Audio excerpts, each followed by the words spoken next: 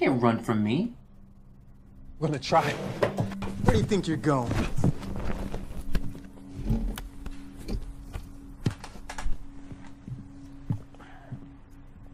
Oh, okay. I give up. That's good. But I'm not done.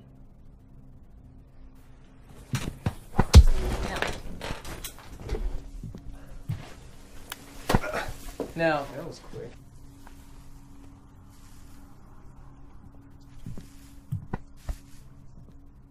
Now, I hope you don't have any hurt feelings. No, it's more my face that's hurting. Got a clown here, no way. Funny guy. Funny guy. Let's get down to business. Sound good?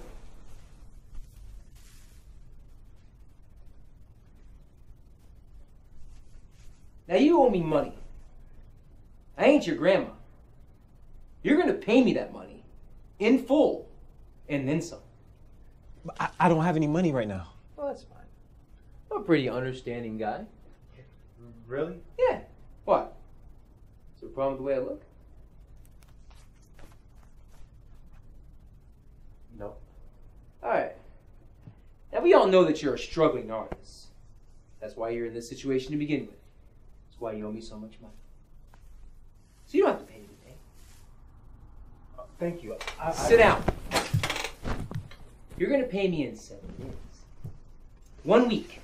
You will come to my office with all of my money. And if you don't, well, you're going to have a little more problems than just a busted face. How am I supposed to get $10,000 in a week? Not my problem. I don't really care. Maybe get a loan. Maybe sell a kidney. I tell you what, you know that bar that you just passed? Come in here. You can go over there and blow about 25 dudes if you like. I really don't care how you get the money. All I know is that you'll have my money in 7 days.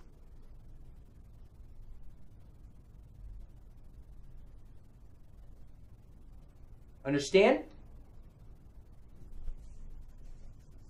Good. Now get the hell out of my office. You know, there's no way he's gonna have all that money for you in a week. I know. But it buys me some time to see what his capital punishment will be once he doesn't have the money.